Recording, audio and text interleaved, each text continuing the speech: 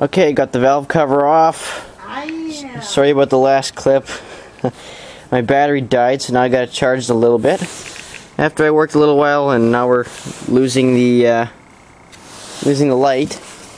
So, anyways, since this water pump just started failing, we've got fresh oil sludge. If I look down in here, grab my light. That's a milky colored oil, as well as right there. And also, if I can get this thing back up here.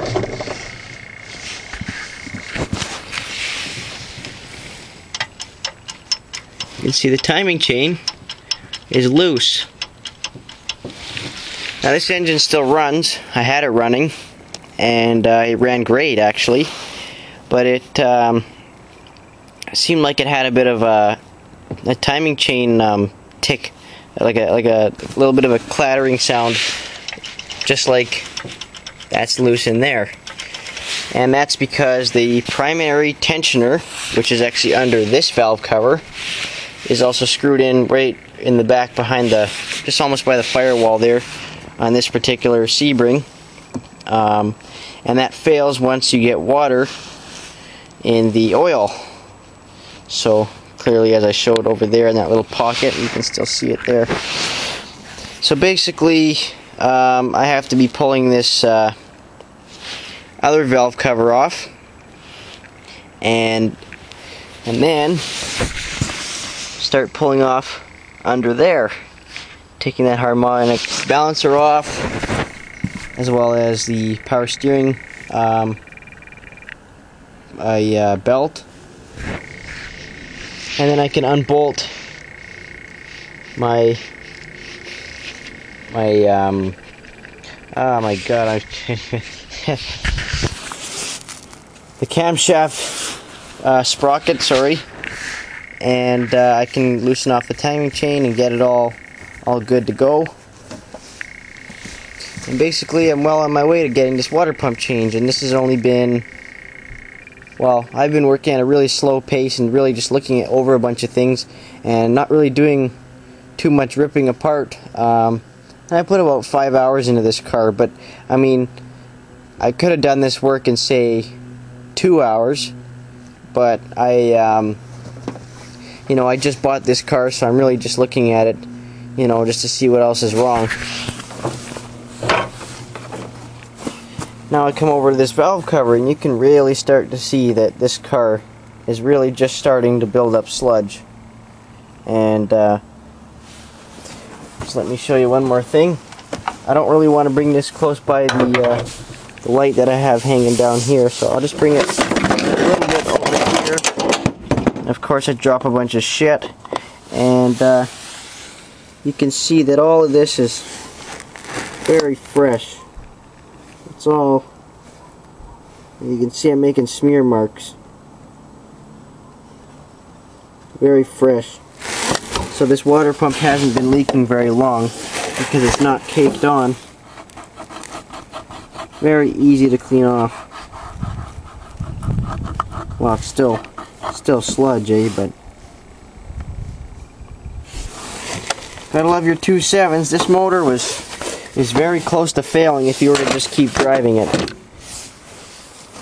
But I came just in the nick of time, and I'm saving this thing from blowing up, so we'll get her on the road again when I can afford to order a new water pump, which will be sometime next week. In the meantime, I'm going to get the rest of that crap off. Okay, we got the oil pan off now, and you can see all the creamy colored stuff in there. You can see all the antifreeze that was in there, and you can see all the sludge is starting to build up, and that's not good for the oil pump, and that's why a lot of people see the oil light on when they're driving.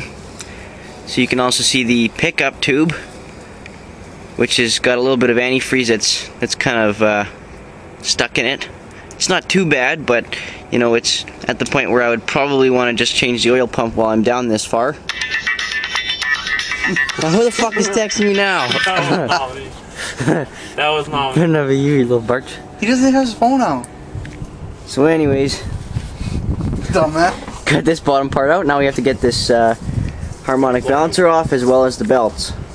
And also we have to, there's a motor mount that's up there too we have to take off, as well as we got the other valve cover off too, but I mean, I'm too lazy to lower it down just to show you guys, so you know what it looks like. Anyways, so here we've got the oil pump. There's where the water pump is supposed to go, and of course there's a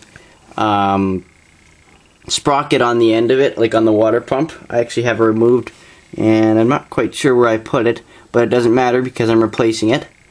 So basically, if you're Sebring, one way to tell, or actually two ways to tell if you have oil sludge in your 2.7, is if you have a coolant leak that's coming from the front passenger side of your engine, and it should be dripping off in this kind of area right here, just by the very corner of the oil pan.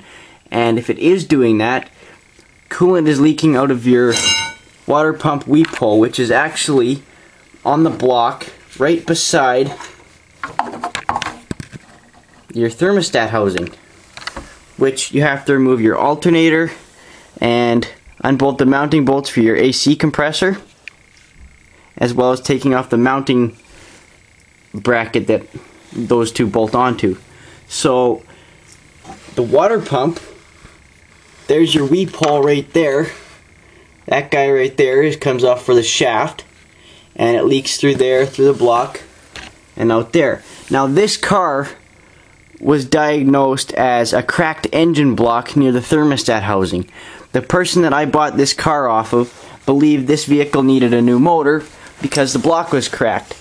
And I bought this car with the intention of replacing the motor because I know that these engines are so shitty, and I was going to actually swap it up to a bigger engine, maybe a 3.2 or a 3.5. I'm not sure if those fit in the Sebrings, but I was beginning to do research, but you know, I thought I would check out this motor first. So when I did, there was coolant leaking out, and I tore off a few things, the alternator and the AC compressor, and found out that it was only leaking out of the weep hole, which means it was just the water pump shaft seal that was gone bad. And that's why this motor just began starting to get oil sludge.